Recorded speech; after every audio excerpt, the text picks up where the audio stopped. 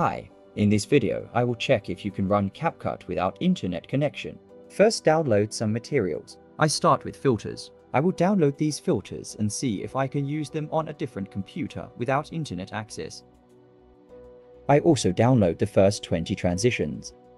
Repeat the steps for effects, stickers, text, audio, media and animations. Make sure to download all the materials you wish to use when your computer is offline. By the way, as this can be tedious, I have made another video on how to automate the download. Check out my channel. After finishing, close the CapCut main application. Now open your user account in Windows Explorer. Select Hidden Elements on the View tab. You can now access the previously downloaded materials. In App Data, navigate to Local and click on the CapCut folder. The user data folder contains all materials. Select the folder and zip the folder for the backup.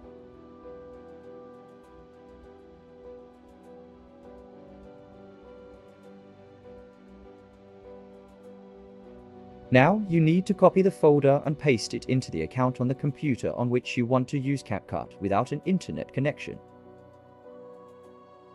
Unzip the folder and copy it to app data.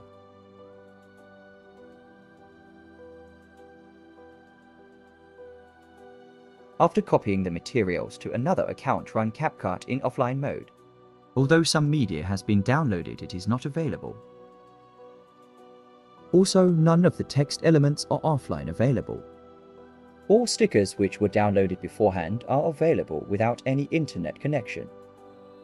You can also use filters without internet access. For whatever reason, this is not true for transitions. All downloaded effects can be used without internet access.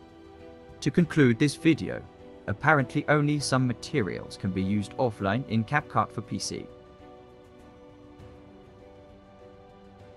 I think that makes sense for AI functions like text-to-speech, where the text needs to be uploaded.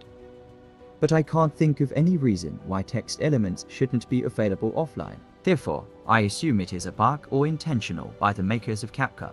If you think I've missed something and you know a legal workaround, please post a comment under the video. I hope you have found this video useful. See you in the next one.